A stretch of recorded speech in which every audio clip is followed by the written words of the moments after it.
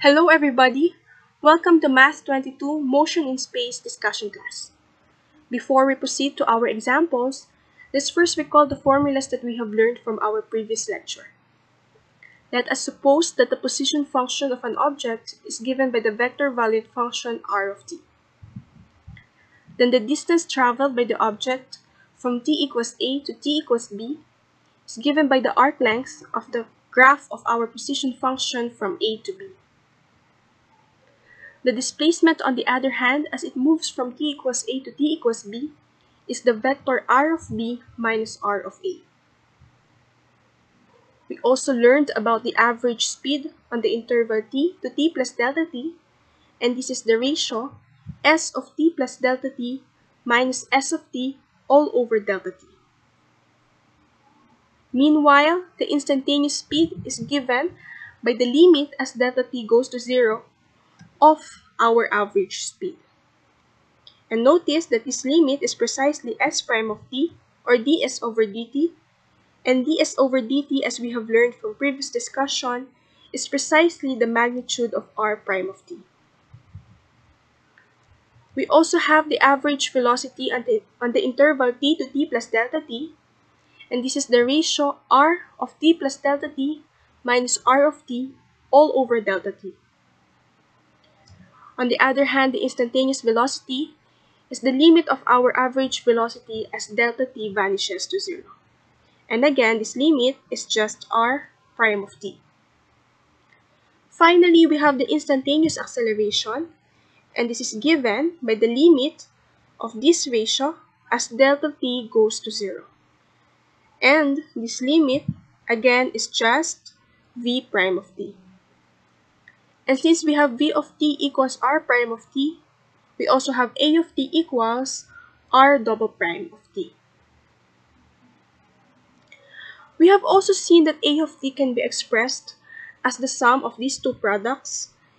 It's the sum of this product, the second derivative of the arc length, times the unit tangent vector, and this product, the product of the square of the derivative of the arc length, the curvature, and the unit normal vector. And we also write this sum as such, where a sub t of t denotes the second derivative of the arc length, and a sub n of t denotes the product of the square of the derivative of the arc length and the curvature. We have special names for a sub t of t and a sub n of t. We call a sub t of t the scalar tangential component of acceleration, and this gives the rate at which the speed is changing with respect to our parameter t.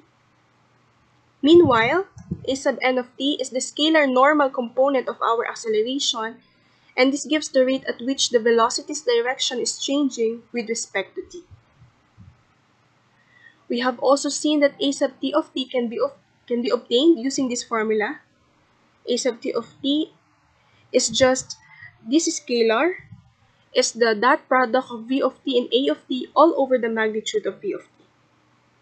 And a sub n of t is this non-negative scalar, is the magnitude of the cross product of v of t and a of t all over the magnitude of v of t.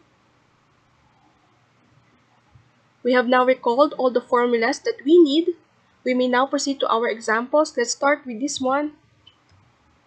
Suppose that the path of a moving object is defined by the vector function r of t equals sine 2t, t negative cosine 2t. We are asked to determine the velocity, speed, and acceleration at any time t. We are also asked to find the displacement and the distance traveled by the object from the point 0, 0, negative 1 to the point 0, pi negative 1. And finally, we are asked to find the scalar tangential and normal components of the acceleration when t is pi over 4. Let us start with letter A. We are given r of t, and we want to find the velocity function.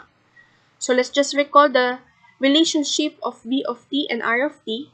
We have that v of t equals r prime of t. So to obtain v of t, we just differentiate r of t, and since r of t is a vector-valued function, we differentiate component-wise.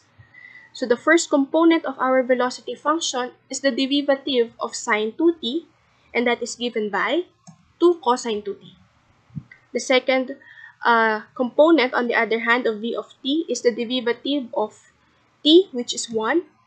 And the third component of v of t is the derivative of negative cosine 2t, which is 2 sine 2t. And this is our velocity function. Next, let's get the speed. And recall that the speed is just the magnitude of our velocity function. And to get the magnitude of a vector valid function, we just get the square root of the sum of the squares of the components. So we have the square root of 2 cosine 2t squared plus 1 squared plus 2 sine 2t squared. Let us simplify. We have here 4 cosine squared 2t and here 4 sine squared 2t, and if we combine the two and use Pythagorean theorem, we get 4 plus 1. So we have square root of 5. This is the speed at any time t. So we have a constant speed. Next, let's have the acceleration. Recall that the acceleration is just v prime of t. So we just refer to our v of t and we differentiate v of t. So again, we differentiate component-wise.